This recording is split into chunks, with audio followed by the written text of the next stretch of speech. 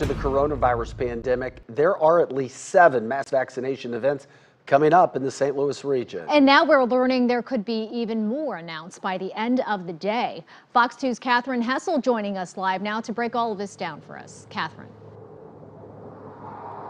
Well, today, County Executive Sam Page announced a mass vaccination event next week just for school personnel. But before we get to that one, there's another mass vaccination event in North County and one right here at the Family Arena. All these events you have to pre-register for. Now, here's a breakdown of all the vaccine events we know that are coming up. On Thursday, March 18th, from 9 a.m. to 7 p.m., there's a mass vaccination event at the St. Charles Family Arena. Here they plan to vaccinate over 4,000 people. Then on Saturday, March 20th, from 9 a.m. to 7 p.m., there's a mass vaccination event in St. Louis County at the North County Recreational Center at 2577 Redmond Avenue. On March 23rd and 24th, there will be a mass vaccination event for school personnel.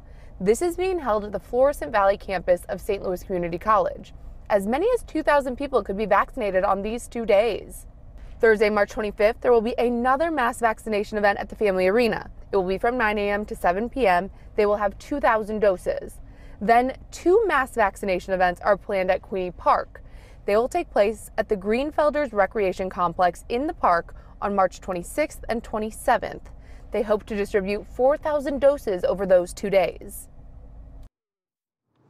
Okay, so I know that was a lot of dates, a lot of times, a lot of places. We have put all of those online as well as the link to each of those where you can sign up. So you can head over to fox2now.com, make that very easy for you to find. Reporting live in St. Charles, Catherine Hessel, Fox 2 News.